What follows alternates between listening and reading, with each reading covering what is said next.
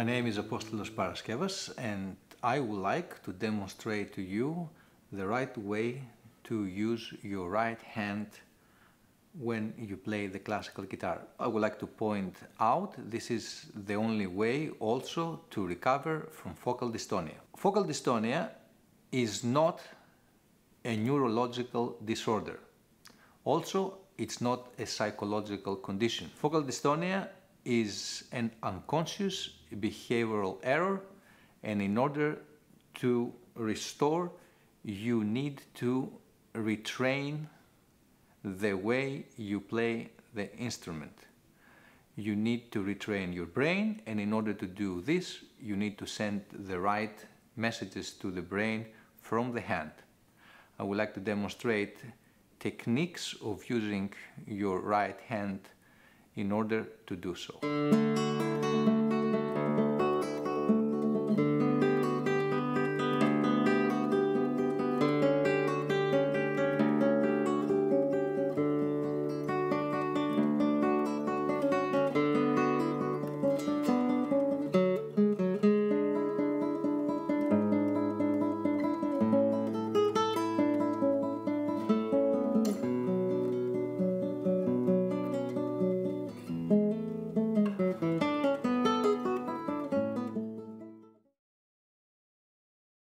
Thumb works directly from this joint here, the upper knuckle, in this way.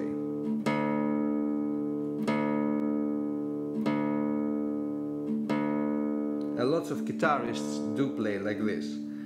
Many guitarists also using the circle motion, which is this one.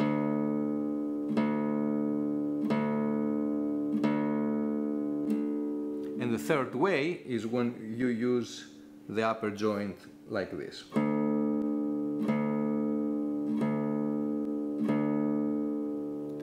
The index finger always works from the upper knuckle like this.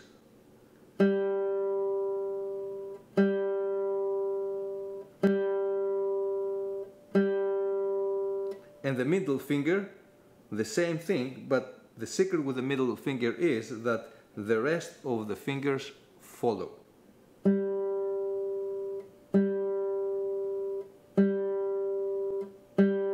Essentially, I want you to focus that when you are working with the right hand, you always think that you have three fingers: the thumb, the index, and the middle finger. And the middle finger will work always as a group with the rest of the fingers. I will give you an example.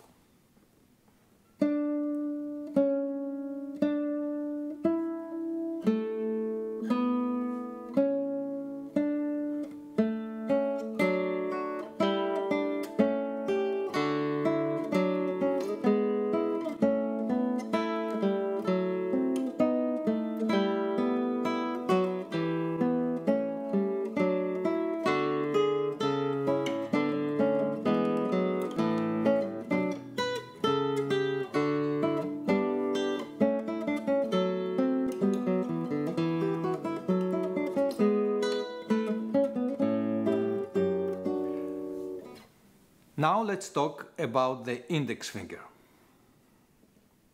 The index finger works in this specific way. Always starts from the string. We never raise the finger to attack the string, and of course that is the same for all the instrument. So the note starts directly from the string.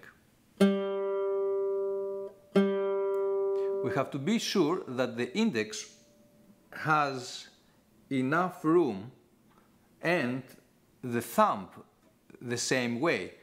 So that means these two fingers, they cannot interfere. But when you work with the index and the thumb at the same time, you have to create this kind of global position.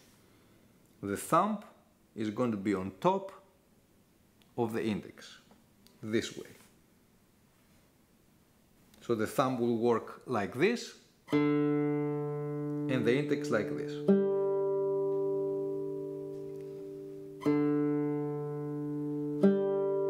The middle finger brings along the rest of the two fingers, the ring finger and the pinky finger, like this.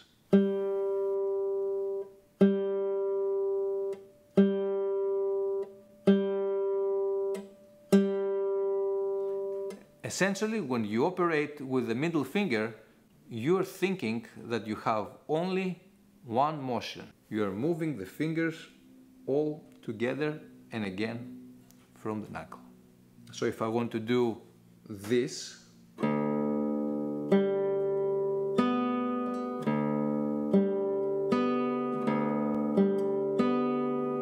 I will bring all the fingers together.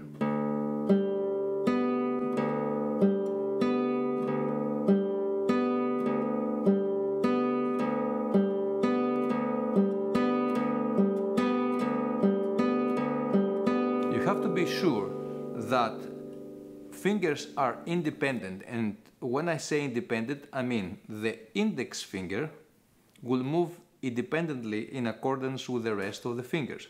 So when you move the index finger like this, be sure the rest of the fingers are stationary.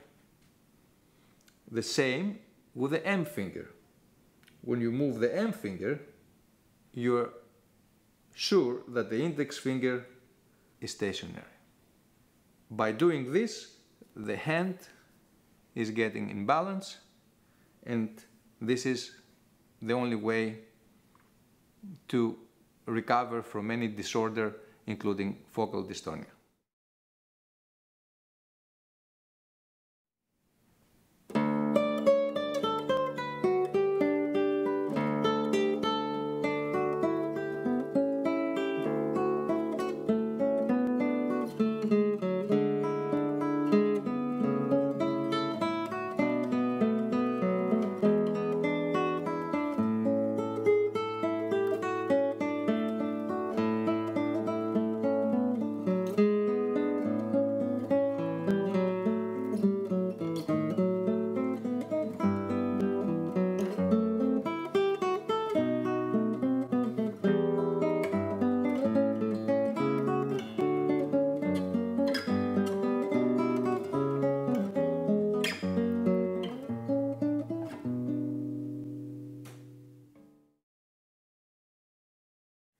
I'm going to play specific patterns of the right hand with open strings.